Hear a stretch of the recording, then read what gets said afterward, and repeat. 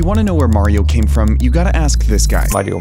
Shigeru Miyamoto, creator of Donkey Kong, Link, Star Fox, and most famous of all, Mario. ビデオゲームっていうもともと技術者が作ったんですね。プログラマーとかハードウェア技術者が作るっていう。それを僕らアーティストとか言われる。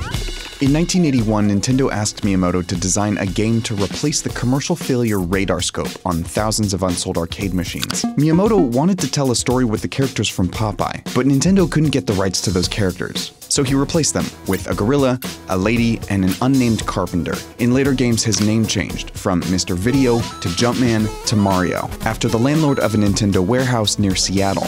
It was one of the first times a game's story and characters were designed before the programming. そういう人たちがリードして作るようになったのが多分僕の世代だと思うんです。